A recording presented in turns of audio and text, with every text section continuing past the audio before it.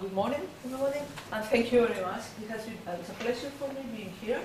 I fortunately didn't know your society, and for me it has been a pleasure to know the Society for Risk Analysis and to collaborate with you in this interdisciplinary framework.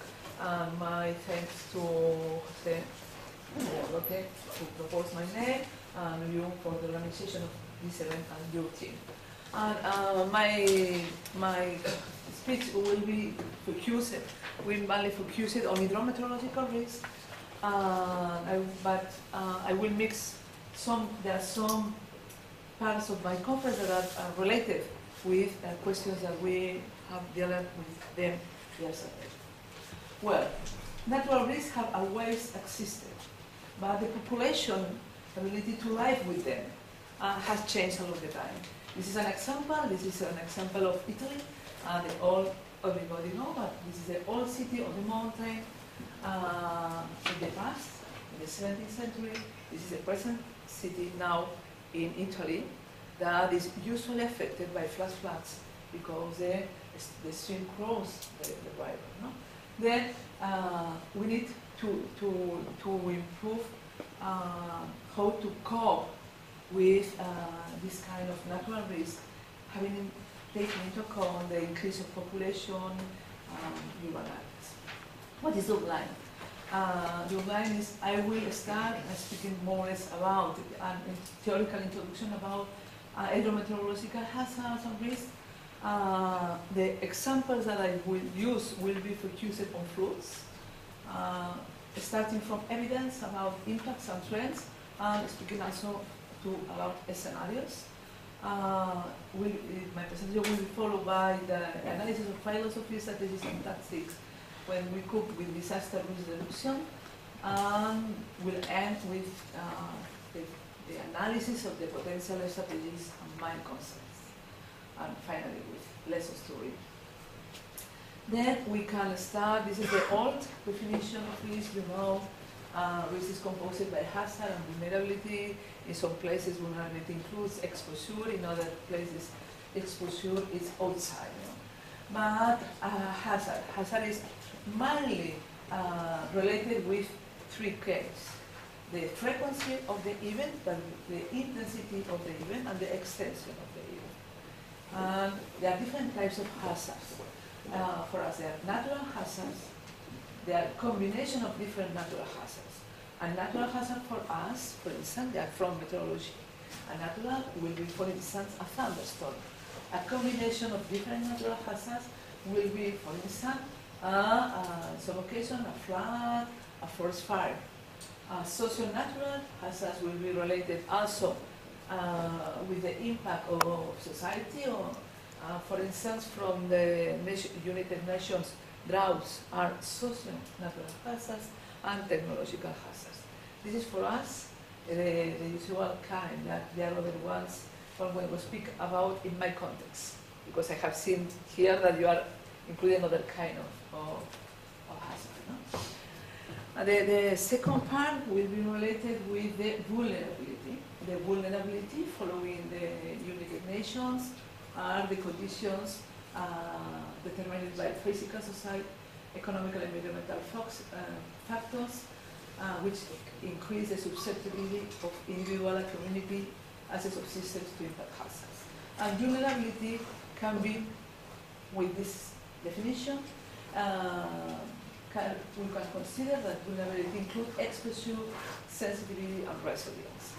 And along the time, the factors that are included here have changed a lot. When I have started to work with natural hazards, they include only for instance, only the land uses, the kind of catchment, but along the time, prevention measures, plans, warning systems, and so on have been included.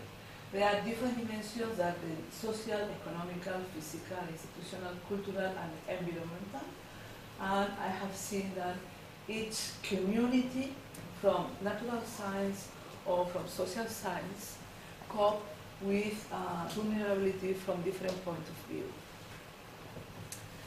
Then if we consider this, when we focus on hydrometeorological hazard, the expression is from the United Nations, the UNICEF.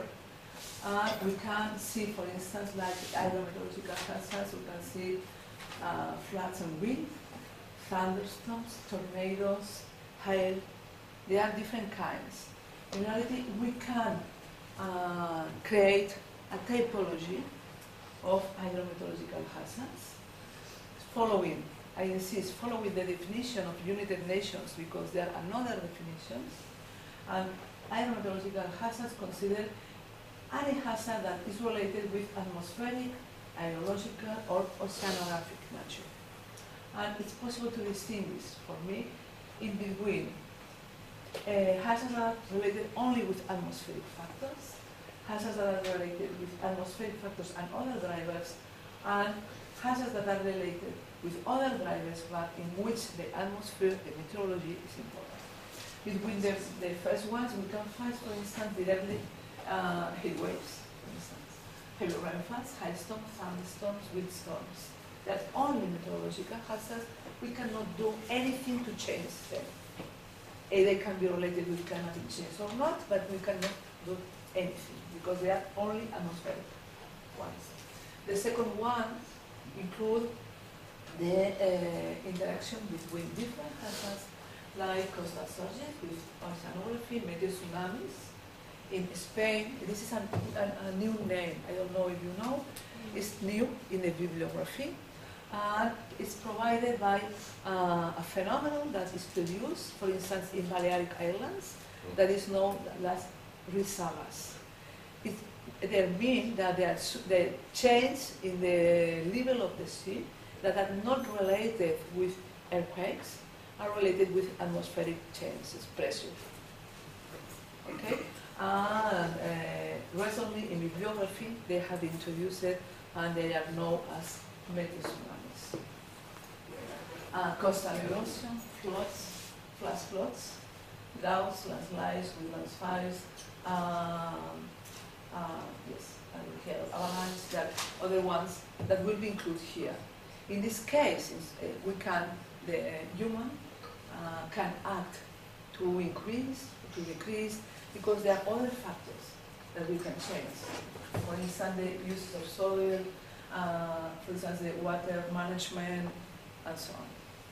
And the third one are other kind of hazards that are not produced by atmospheric conditions or hydrometeorological conditions, but in which the atmospheric conditions are important.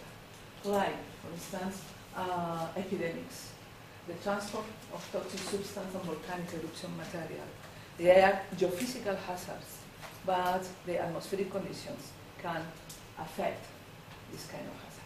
There are the different types of hydrometeorological hazards, and we can see that in the world, they produce the major effects. This is a picture from United Nations. This is the human impact by disaster types between 2005 and 2014. And we can see here in the right, affected people, and in left, this. And it's possible to see that the first one, flood, is the hazard that produced the major quantity of affected people. It's the most important in the world. After this, we have also droughts. Droughts is important to have in mind that they not include in some occasions structural droughts that are associated to some climates, for instance, in Africa. They are not included here. They are sold only when they are recognizable as extreme droughts. But we have floods, droughts, storms, droughts, landslides, wildfires, extreme temperature, mass movement. Well, this is dry, this is without flood and without rainfall, but we have also with rainfall. And there are obviously the hazard that produce the greatest number of casualties, usually are earthquakes and tsunamis.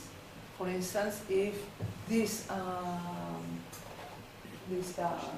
picture will be referred to 2004, I think that the catastrophe in NASA was in 2004, this number will be also increased. But if we consider the addition of all the disasters, hydrometeorological disasters are the more important in the world. Well, what is the information that we have at present about the evolution? This is the number of disasters related with climate in the world for this period, 1918 2011. And we can see that the most important again are floods with a strong increase, followed by storms, and there are not so much change, because it's only until 2011, it's not until today, and for this period here have droughts and extreme temperature. It's important to say that when United Nations prepare this kind of graph, they include only major events that are reported. This to say, for instance, in our case, Mediterranean floods, mainly Mediterranean floods are never included here. They are only major events. And there another question that we'll speak afterwards is about the increase, because this increase can be related with climate, this increase can be related with the increase of exposure, or it can be only related with the recording information, because we have more data now than in the past. This is a difficulty.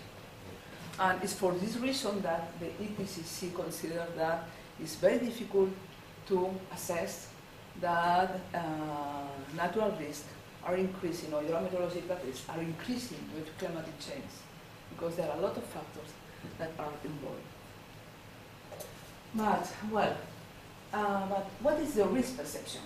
The risk perception can be affected, by instance, by mass media. And these two graphs are are based in the collection of more than 14,000 news in Catalonia, in the northeastern part of Spain. And is the idea, what's the objective of this? Because people think that the major risk in their area is related with the information that they reside.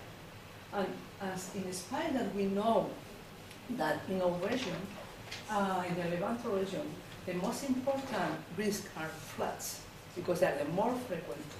In the total, they produce the major economic damage and also the major frequency of victims. It's possible to see that the major number of news is this. And this kind of news, this is new referred to all the news in the newspaper about hydrometeorological risks and forest fires. And this is only for Catalonia. And we can see, and this is for floods. And we can see that in spite that the frequency of floods is considerably above or superior to forest fires, the number of news is major in this case. And also, not only the number of news, but also the coverage for each event. This means that for each event related with a flood, there are more or less 5.7 news for each event, and in number 4, it means that more than 6 news. What is the explanation? The explanation is that forest fires are produced in summer, usually, and there are no news in summer.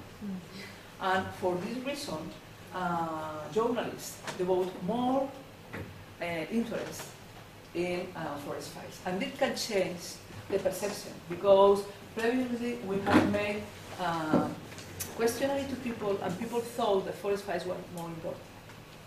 But not. It's only a perception. The other thing is about return period.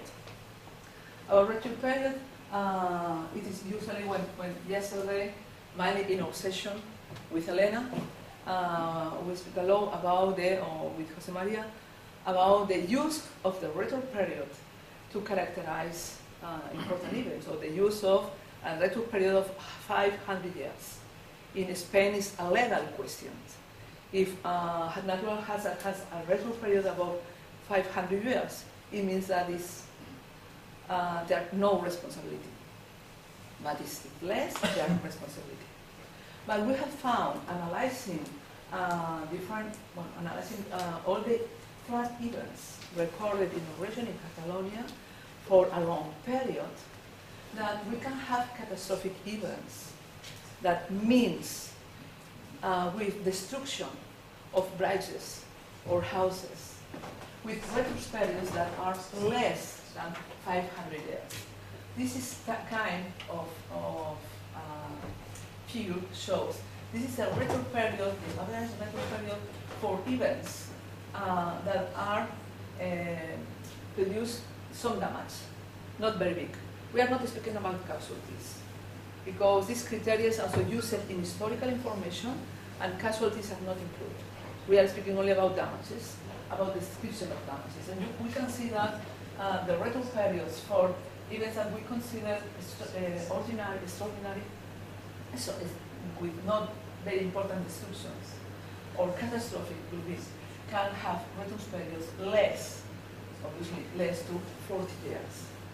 And only very big events, like the 1982, that was a major event by extension in the past century, have retro periods near 500 years. In the other case, we can have important damage with retro periods that are less than that. And this, for me, this is important because in some cases you think, okay, a retro period of 10 years for more people is not bad. It's usual, it's frequent, they are not damaged. We are habituated to have this, but no, it's not common. Following this, the other perception is about the self-protection. And this is a study that has been published recently, this month of August. And it's a study that analyzes the victims. I don't have, is the Portuguese person here? It's here, okay. It's a colleague that has participated in this study. It's a study in which the analysis of the casualties for these regions, for this period, 1980, 2018. There are more than 100 fatal floods, to say, with casualties, with more than, or with near 2,500 fatalities. And what was the distribution, what was the reason of all these fatalities? If you see, this is the distribution of the different countries. This is Portugal, it's here. Obviously, this kind of figures can change if we have a major event during the period. And in this case, when the major events have been produced, has been in Turkey. But there are also, it's also read that the preparedness and warning systems in Turkey are lower than in the other regions. And you can see this is the case of Catalonia, Balearic Islands, south of France, Portugal, Greece, Turkey, Italy, Israel, and Czech Republic. And what is the first? Obviously, the highest numbers is in Turkey, and usually they are men. There are more cases in what men are affected than women. The age of people, majority of them have ages included between 30 and 65 years. And we will analyze the reason. The major part of the victims, when we know the origin of the victims, the major part of them were residents. It means that they are not the justification of they don't know the characteristics of the place. And some of them are disabled people that obviously, in this case, they need another treatment. And what the main causes? The main causes is usually victims are in dark conditions, usually in the afternoon or the night. And the typical situation is in the road. They are more frequently affected road. This is in the place we can see the men and women, and in most cases, the maximum is when they die is at work, but women. There are also a lot of women that died at home in this case, because they have not the ability to be evacuated another capacity. What is the situation? They were dredged, usually they would have been dredged by water and mud, with the exception of old people. When we speak about old people, usually they die at home because they cannot be evacuated. They usually were traveling to go into home, to work, with the exception of old people. Usually they die in car, and the hazard in houses. If we see here, usually there are more women that die when they try to move to a certain place than men. There are more women. And in the case, the typical situation, in both cases, getting out of the cars, in the case of men, and getting out of buildings in the case of women. Women usually die when they try to go to the school, to take care of the children, in some occasion, or they are also in the same car that is right for them. And the other situation is the condition, one of the car, and this can be, for instance, we can see that there are some cases that they have refused warnings. It's important. They are refused evacuation, or they have tried to cross a river, but without, and they have not evaluated correctly the impact of the high speed of the water, and they have carried out. It means that people don't estimate correctly the level of danger to which they are exposed. And they consider that for example, the last victim in Catalonia was a man that the police told him, so we cannot cross this river, it's forbidden. And the man told, okay, but I can do it. And they tried to cross, and it's not a river, it's a stream near the beach. Okay, the water carried him until the sea, and he died. It's a problem because in Mediterranean countries we have a great quantity of flash floods that produce 1, 2, 3 victims. We have found that the number of victims is more or less stationary, but because the number of victims at home has decreased, but has increased the number of victims due to bad behaviors. Well, about economic impacts, what is the form, how we can estimate them? The most typical thing is to use range redundancy information. This is an important problem when we compare Mediterranean countries, including Portugal, the south of Europe, with the north and center of Europe. Because here, in the southern countries, there are not enough information. For instance, in our case, the consortium only gives you information about the total economic damages that they have been compensated, but they're not detailed information.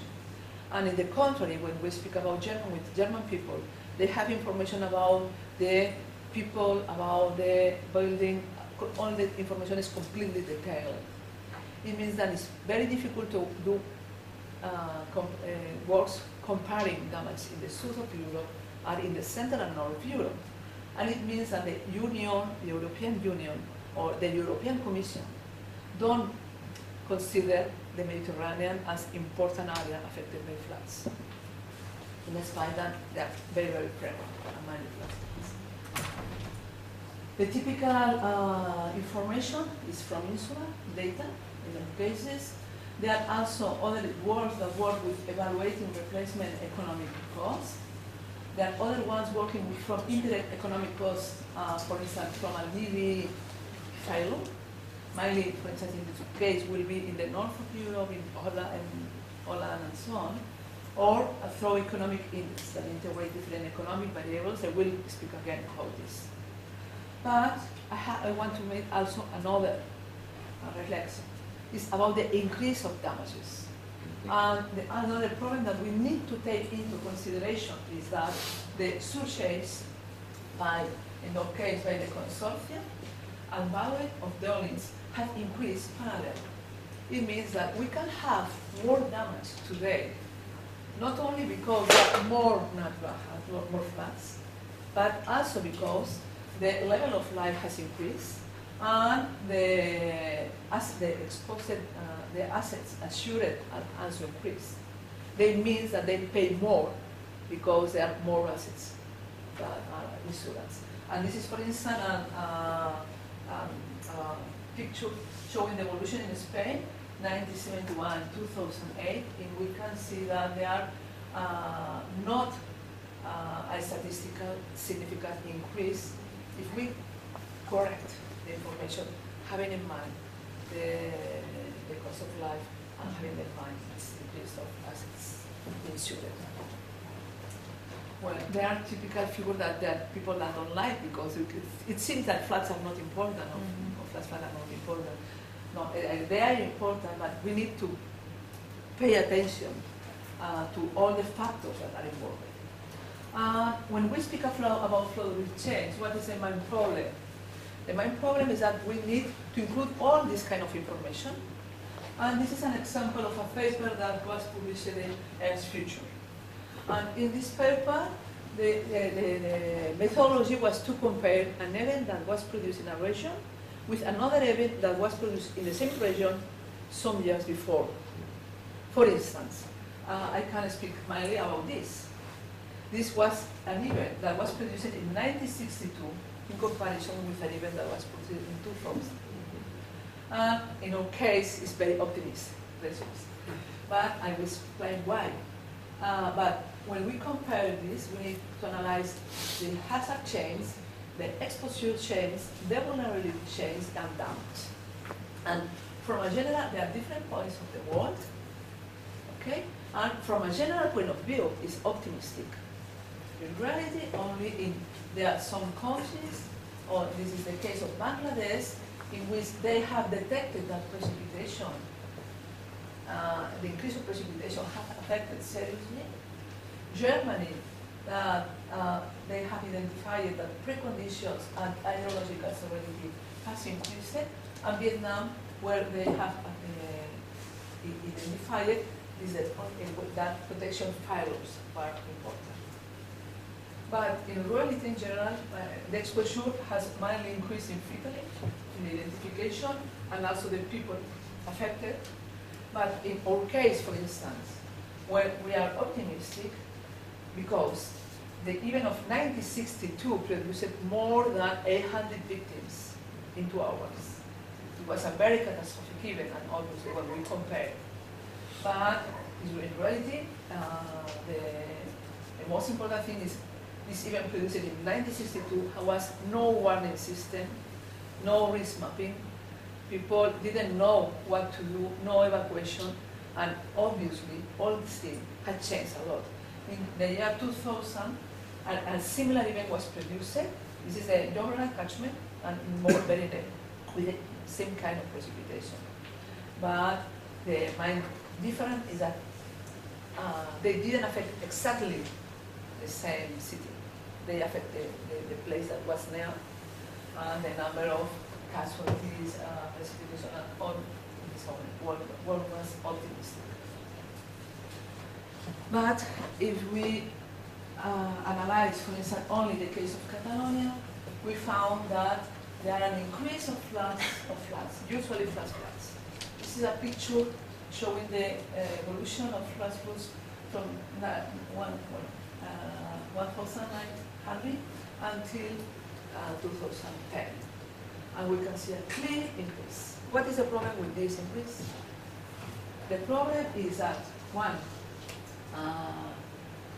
the information collected, because this has been collected by information from newspapers and so on, the heterogeneity in information is to say, in the first part of the century, they don't report all the events that were produced. It's not possible to find information. This is one problem related with the heterogeneity of data. There are other questions that are sure that are also produced. The occupation of flood-prone areas has increased a lot. In all the coasts, in the Mediterranean coast, people is concentrating there, a migratory movement from inland to the coast. And this movement is increasing day by day. And in the future they expect that, I don't know if the Portugal is the same, I suppose it's not the same. Yes, the same? Yes. Then it's the same, and it's expected that the cities will be concentrated in the coast, where flood-prone areas or other risks, like tsunamis, have minor frequency. But then it means that this increase can be related with not hazard signals, only records, but we are sure that also related with the increase of exposition and vulnerability. The population density in flood-prone areas has increased considerably. And we have also an overall increase in both total and convective precipitation. This is the main problem in our case. When we analyze, and the community who works with floods analyze trends in floods, what is the problem? The problem is the definition of flood. What is a flood? And there are some people that consider that flood is characterized by the return period of the discharge. This is one criteria. And other people consider that flood can be identified when we have information about impacts. You see, this is my usual when we have no information about discharge. And this is typical. In this case, and here with Arabia, it's possible to have information from discharge, but not when we are speaking about bodies, about non-permanent streams. And they are the kind of stream that produce the major frequency of flash floods. And in this occasion, we need to work with impacts. But if we try to work with rainfall, we have found that there are no trend at the moment. In Spain, there are a total, when we speak about total rainfall, there are in some regions, like mainly the west, there are a decrease. But when we speak about extreme precipitation, we have not found any trend. But what is the problem? Because the main problem is that we are working with daily precipitation, and in some occasions, the major part of flash floods are not related with total daily precipitation. We need to work with other scales. And in this case, in Catalonia, we have started to work with 5 minutes precipitation. And we have started to find that it seems in this blue that there are, and this is the stations for distribution of their points, we have started to find that it seems that an increase of convective precipitation concentrated in a less number of events. It means that more heavy, an increase of heavy rainfalls, but local heavy rainfalls. No events like 1982 that affected all the Iberian Peninsula. And at the moment, this is the only signal that we are detecting. Well, what about future scenarios? Future scenarios is a decrease. This is for 1.5 degrees, 2 degrees, 3 degrees. In this case, we see that there are decrease of precipitation, total precipitation in all the scenarios, annual precipitation. An increase, this is the most important, but it's another kind of hazard. But in the Mediterranean countries, the most important thing is the increase of the length of the number of days without precipitation. This kind of findings, and we can see, and because this will be related, these facts increase the risk of having droughts, wildfires, and so on. And what about maximum precipitation? When we use this 20-year return period, it is possible to see that with a scenario of 1.5, we have in some regions an increase. In this scenario is worse, obviously, when we have a major trend. But it's not common. It is my problem. When we speak about evidence and agreement, they are not agreement. They are not in all the Iberian Peninsula. This situation. And what about daily runoff? This is from a paper that has been produced by teaming, and this is daily annual mean runoff for a period of 20 years, and as an acid runoff index. And we can see again that in spite that the annual mean runoff points to decrease in all the peninsula, when we speak about the 20-year record values of annual extremes, points to increase more than also in the precipitation, and mainly in the northern part of the Iberian Peninsula. When we speak about the standardized runoff index, there are a decrease, because that in the case is annual. These scenarios are in agreement with my message of IPCC about the extremes will increase. Are in agreement. Well, what is needed? When we speak about future scenarios, precipitation is not enough. It's need to add another factors. And this is an example in which we have worked not only with 7 regional climate model simulations, but also with 5 different socioeconomic scenarios. And this is an example. We have analyzed the change in the mean daily precipitation compared with a reference period, and we have imposed a criteria. This criteria, this is for Catalonia and Valencia. It's a work that is now, we are working on this. And we have found that when we have flash flood events, daily precipitation, again, is above 40 millimeters. 40 millimeters is not so much. But we need to eliminate precipitations that are less than 40 millimeters.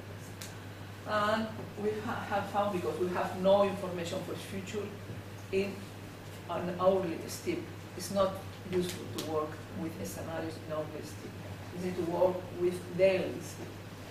And you can see here, for the different scenarios, 1.5, 2, and 3, you can see here the different models. And in spite that there are models that consider that precipitation will decrease, there are other models that consider, the other ones consider that it will be an important increase. For instance, for this model, the increase changes a lot between the scenario 1.5 and 3.5, 3.0. For this other model, they are more or less the same. But the important message is that when we made the medium value of all the scenarios, that an increase in the mean daily precipitation when we use only events above 40 millimeters. And what about population? About future population projections show that we will have, with the scenario SSP5, the major increase.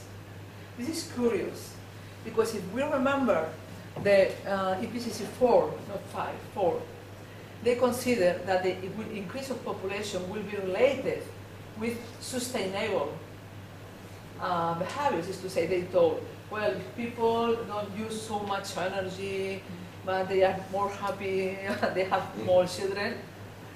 Was one scenario, there was B, I think. And the scenario A was when we consider a very technological increase. But in this occasion, a scenario SSP5 consider an increase of technology, an increase of CO2, and also an increase of population in this occasion. It's the model. And this is the example. This is the worst scenario from a point of view of vulnerability and exposure. And this is the better one. Is the rest of this scenario that there is more balance. And when we mix the information between rainfall and population, we can find an increase in the change in the probability of damaging events. And we can see an important increase. There are a lot of bars that are related with the scenario, 1.5 and 3.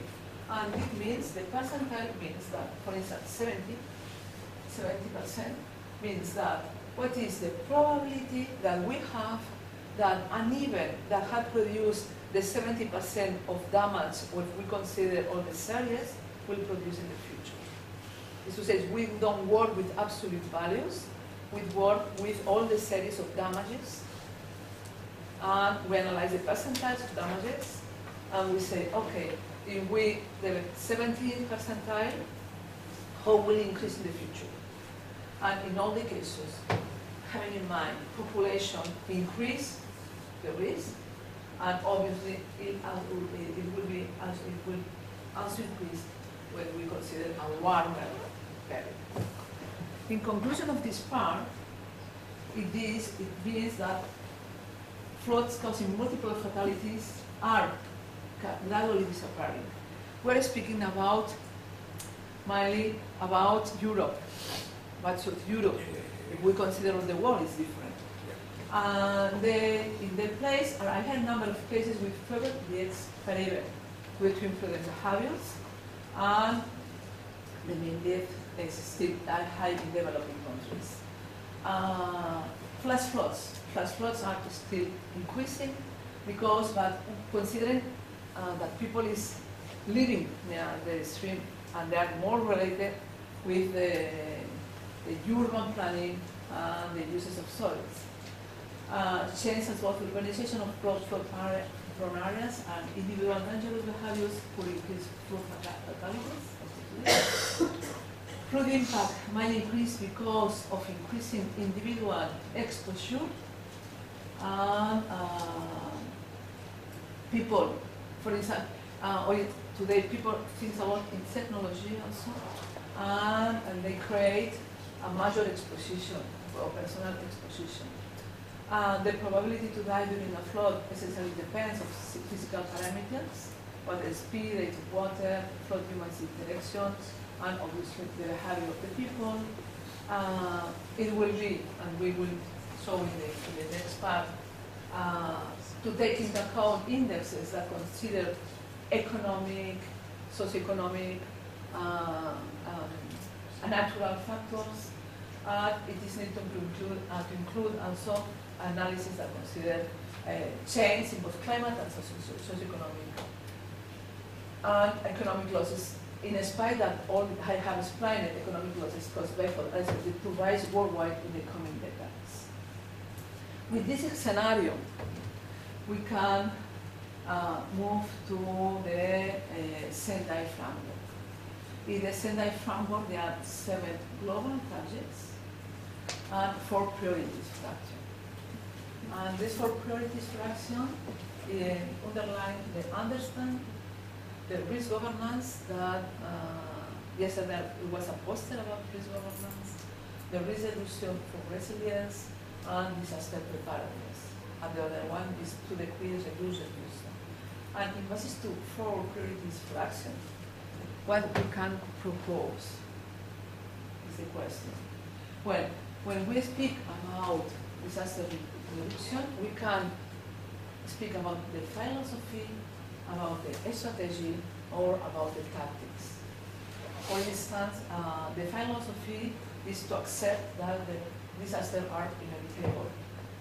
To accept that risk-based policy include the concept of frequency and cost-benefit are needed, the recognition of the importance of non-constructive measures, integrated portfolio as a policy, sustainability in a society, democratic policy in which many stakeholders can participate, and consideration of uncertainty in risk analysis, risk management, and evaluation.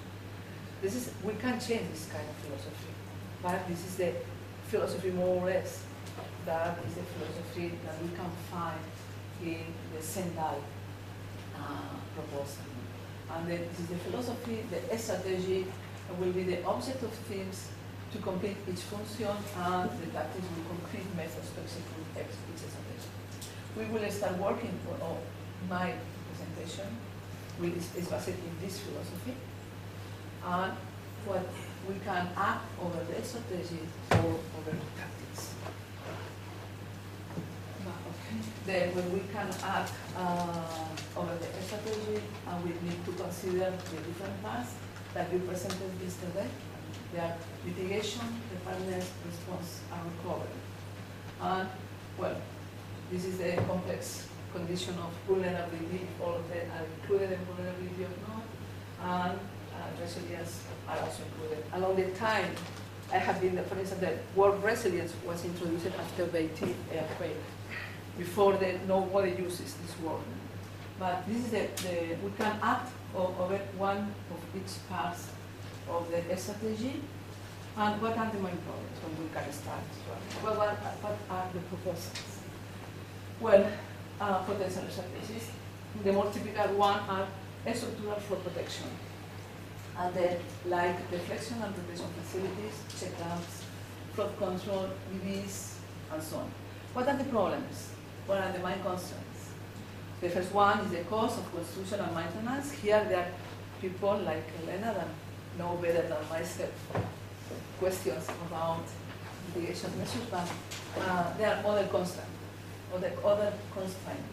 The impact of ecosystems, landscape, collateral impacts, the population displacement, cascading effects, critical infrastructure failures, and recently there are students that speak a lot about the VV effect, that safe development paradox or safety dilemma, because people consider that they are protected and the exposure increase. And that is a contrary idea of the structural flood protection. The other possibility is land use planning and other legal regulations like building codes, mandatory insurance, risk mapping. This is an example for Catalonia with a period of 500 years. What is the most important problem? The most important is not the map. The map, there are questions related with the criteria. There are because the criteria, the methodology to do maps and so on. But also, there are important problem is the difficult accessibility to hazard or risk maps in spite of being publics. Because it's impossible. In our case in Catalonia, it's terrible to find where the maps are. You need, because they change continuously. And it's not usual, it's not usual for people. There are another problems related with difficult comprehension of hazard and risk maps, problems related with urban planning and personal and public interest, the change in the piece of the soil, reinsurance systems do not follow good practices because they know that they will be paid again. Then this is a problem related with potential strategies and non-structural. What other one? The other, obviously all strategies are made among different, obviously, right? The other is to improve warning systems. Warning systems depend on the hazard type. People expert on volcanic and earthquake activity know the difficulties. They are not forecasting. In the case of floods, it's not the same, the forecast, the flood forecast in a big river like for us, this is a big river, that when we have a flash flood. And what is the main problems? The main concerns are the success, depends on room times, the communication chain, the capacity of the people to move to a safe places. And the main concerns are related with the computational and physical modeling limits. The different criteria is another problem. For instance, this is a comparison between Japan and Spain. But they are completely different criteria to open a warning about heavy rainfalls. But in our case in Spain, when we have different meteorological service and different civil protections, in the same region we have different criteria. And we can have one meteorological service that send a warning and the other one that don't send. And this is a problem. And the other problem that means we will to cope with this is the uncertainty. This is a preparation of uncertainty that is important to take in mind this. For this reason, today, meteorological service like to work with probability, but civil protection doesn't like to work with probability. They prefer to have deterministic information. But probability try to solve or to introduce or to integrate this problem of uncertainties. What about non-structural measures? They are another kind of map This is an example, but as you can see, this is an example for Japan, because we have not here. And although there are emergency management, emergency plans, coordination, civil protection, and other operatives. Obviously, there are emergency plans in every community, also in Portugal. But I don't know in Portugal, but I think that in Spain, you can go to your municipality and ask your to your municipal administration, please give me the evacuation plan. Give me the evacuation map. And they don't have an evacuation map. No. And this is an example. In Japan, it's compulsory. When you go to any place, they give you an evacuation map. It's the first step. The problem that they say they have is that it's difficult to understand the evacuation map. But they have, the on-floor hazard map of common arrival, and this is an evacuation map of the same common arrival. What we proceed with different information, and they have also this information in other language, because they know that not people doesn't speak Japanese, and they have also in English. And the last question is related with risk perception. For instance, we have the belief of, in Japan, people are very conscious. They are very, the preparedness is very good. But when we have working with Japanese people, they have told that it's not rare, this. And they have told that only more or less 28% of the people believe that there was a flood risk to their house. Obviously, it's above that in Catalonia or here. But in general, the risk perception is lower than the reality. And the other problem is when we have forest nets, because people that is from outside don't know the risk in the region. For instance, in Balearic Island, there was a very serious problem with forest fires due to German people, because they didn't know the risk of forest fires with this high temperature and so on. And usually they go to the countryside and they made a little fire, and they found that they were related with this knowledge about the risk in the island. This is a powerful hazard map, but what are the problems? The first problem is a bad memory. People doesn't remember what passed in the is when the radio, one of the first times that radio called me on TV, they told, you are working on natural hazards in Catalonia, but there are not any natural hazards in Catalonia. Why are you working on this? No, yes, there are serious problems. There are this bad memory, false sensation of security, not enough public information, different experience by different individuals or groups with a particular society. And all of these factors are related with this risk perception. Now going to conclude, what kind of things we can apply? Well, first of all, we need to apply holistic approaches. This picture is for a paper of all colleagues that are here, from from Estefania, and so on.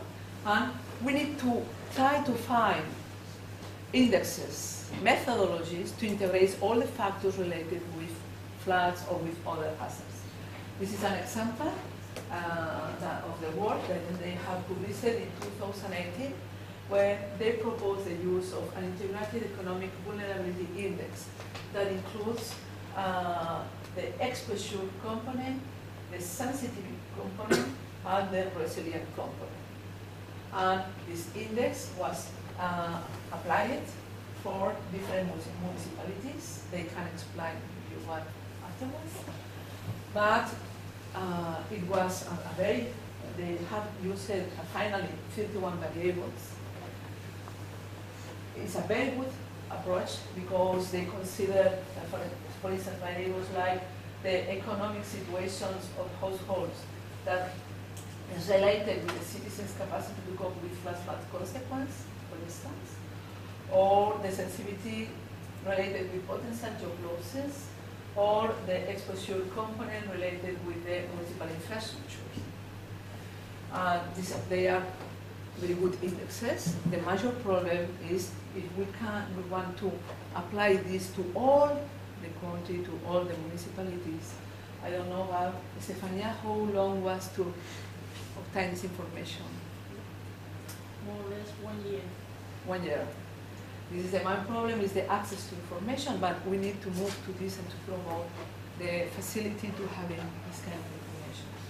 Another strategy is to improve the knowledge from historical cases. The information from historical cases is useful not only for modeling, for validate models, or to improve the events that can affect a region, but they are also useful for risk mapping, to identify vulnerable groups and ranking circumstances in terms of dangerousness, to do educational campaigns, to promote this conscientiousness and defensive behaviors. For all these kind of things, historical information is very useful. This is an example of cases that are recorded in Greece or Israel, for instance. And finally, the other one is to improve the social and individual awareness. How? Using, for instance, improving, obviously, risk communication, education plans, to improve community resilience. How, obviously, one important thing that, for me, is the main responsible is the administration to facilitate this, but the individual responsibility is very important because they have to claim to administration to have this kind of information. For instance, I don't know in the West, but in Catalonia, information about hazards, how to act, is only a gift to public schools, but non-public schools don't receive this kind of information. And there are more 50% of the students are in non-public schools, and then this needs to be changed. Another thing is to promote exhibitions, workshops. This is a workshop in which this person is showing to the people, this is a maqueta, how the influence of the different kind of soils can affect floods. This is an example. Increase the people's resilience to flood, again, with more information, obviously avoiding driving through floodwater swimming or flooded right. The involvement the scientific community, decision makers, emergency management organization, and individuals. And this is another example in this case in a class. And finally, it's very important not to include, as a lot of people yesterday insisted in this, to increase the empowerment of the population and increase the participation of the population in the formulation of vulnerability reduction strategies. This reduces the possible economic damage, increase the efficiency of risk management plan, the empowerment, and the community resilience. And there are two examples. This is an example, a reunion between policymakers and representatives of tourism activities. And this is another example. In this case, is in which we're working relating natural risk with the goals of development. Another example. And it's very interesting to see that people didn't know anything. This is new for them. A lot of things, no? But they act. Nowadays, the use of new technologies, the use of social media, social network, mobile phones are useful not only for warning, saving life, alert people about dangerous situations related to flood, but they are useful also for citizen science. In this moment, there are different projects working with the floods and citizen science. This is an example. This is the FLODA project. It's a Spanish project in which we have developed a model platform, and people has to send pictures, has to send observations, and the platform includes information about what is a flood, what is a landslide, and so on, what to do and what not to do. And people collaborate, sending information in order to create maps of floods or to identify bad practices or good practices. And this is, for us, this is very important, the involvement of the population. In conclusion, there are a lot of reasons, but if we select what are the messages to take home, well, first of all, it is not possible to guarantee complete safety. We need to consider that we live with risks, and it's not possible to avoid them. And it's not necessary, we cannot avoid it.